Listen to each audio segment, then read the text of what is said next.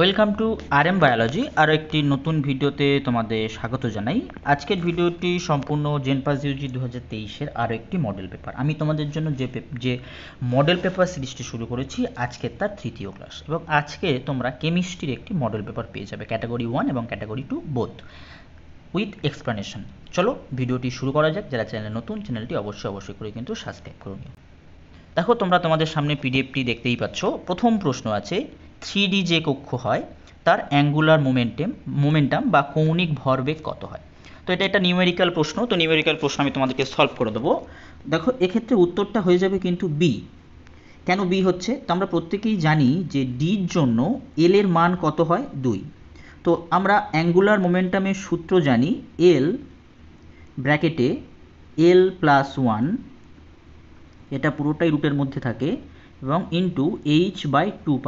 যদি এটা আমরা ক্যালকুলেশন করি, তাহলে যেহেতু এল এর মান 2, তাহলে আমরা লিখতেই পারি 2 × 2 + 1। তাহলে সেক্ষেত্রে আমাদের কত আসছে? √6 আসছে। তো √6 এর পাশে h/2π হবে। তো এক্ষেত্রে আমাদের উত্তরটা কত হয়ে গেল? বি।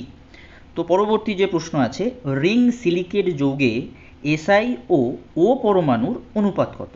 তো রিং সিলিকেট যৌগের উত্তরটি হয়ে যাবে বি। যদি সংকেতটা আমি তোমাদের লিখে দিই, যে রিং সিলিকেট যৌগের সংকেতটা কি হয়, SiO3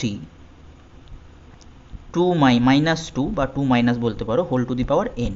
তো এক্ষেত্রে আমরা কি দেখতে পাচ্ছি? 1:3। পরবর্তী যে প্রশ্নটি আছে, এটা একটা জৈব যৌগ থেকে প্রশ্ন। দেখো, আমরা তৃতীয় প্রশ্নে চলে এসেছি। তৃতীয় প্রশ্নে বলা আছে, অ্যালাইল আইসোসায়ানাইডে সিগমা ও পাই বন্ডের সংখ্যা কত? এটা করার জন্য আমাদের অ্যালাইল আইসোসায়ানাইডটা লিখতে হবে H2C, ডবল বন্ড CH, তারপর CH2, তারপর N, ট্রিপল বন্ড N।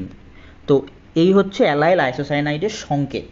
যে এটা অ্যালাইল আইসোসায়ানাইডের সংকেত হয়, তাহলে এক্ষেত্রে আমরা বলবো 9 আর 3। দেখো, এখানে একটা পাই বন্ড পাবো, এখানে দুটো পাই বন্ড পাবো, তাহলে 9 আর 3 হয়ে যাবে উত্তর। পরবর্তী, অ্যালুমিনিয়ামের তড়িৎ শোধন প্রক্রিয়া নামে, এটা একটা থিওরি বেস প্রশ্ন, হয়ে যাবে হুপ।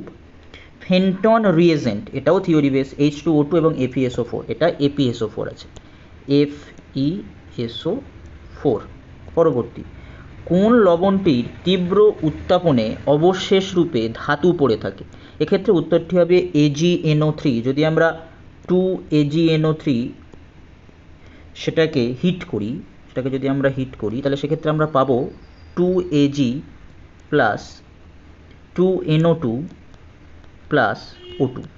তাহলে উত্তরটি কী হয়ে যাবে? AgNO3। একটি ফার্স্ট অর্ডার রিয়াকশান 50% হতে সময় লাগে t সেকেন্ড। রিয়াকশানের 99.999% হতে কত সময় লাগবে? এক্ষেত্রে আমাদের অঙ্কটা ক্যালকুলেশন করতে হবে। এটাও একটা নিউমেরিক্যাল রাসায়নিক বিক্রিয়া থেকে প্রশ্ন। যদি আমরা বলি যে টি হাফের সূত্র আমরা প্রত্যেকেই জানি, 0.693 ডিভাইডেড বাই k।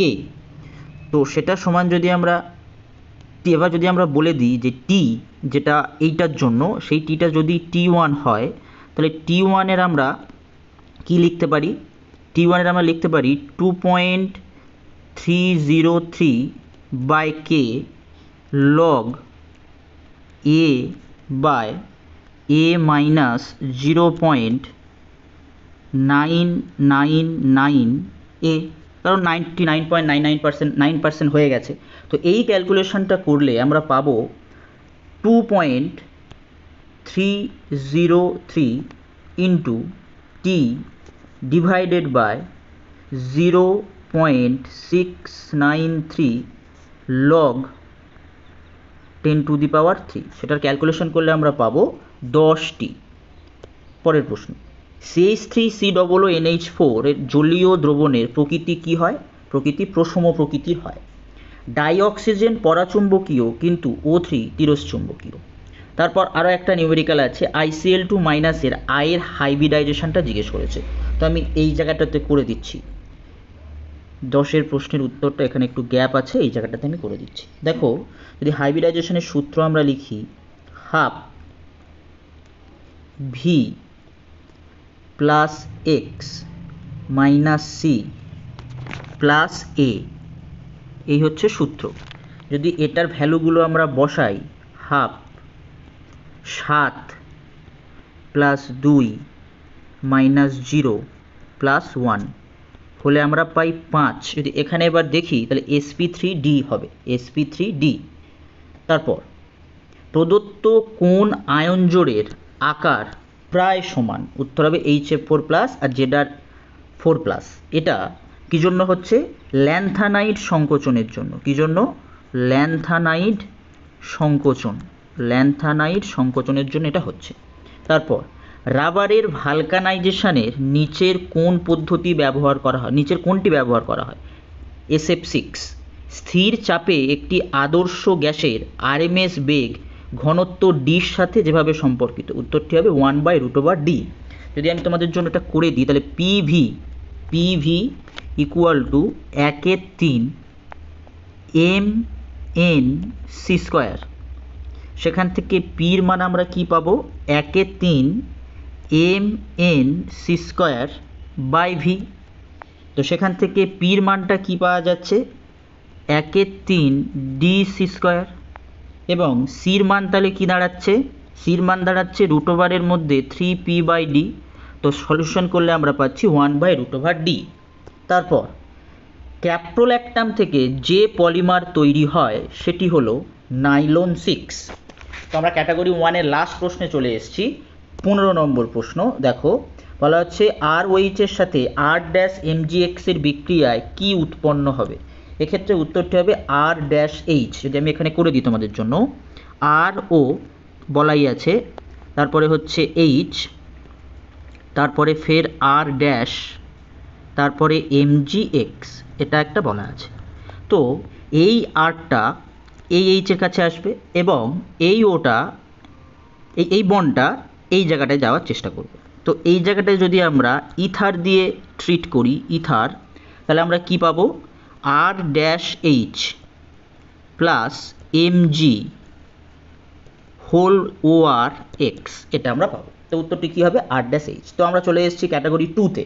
তো ক্যাটাগরি 2 যে উত্তরটা সঠিক সেটা হচ্ছে বি এবং ডি, কোনো আলফা হাইড্রোজেন না থাকার জন্য।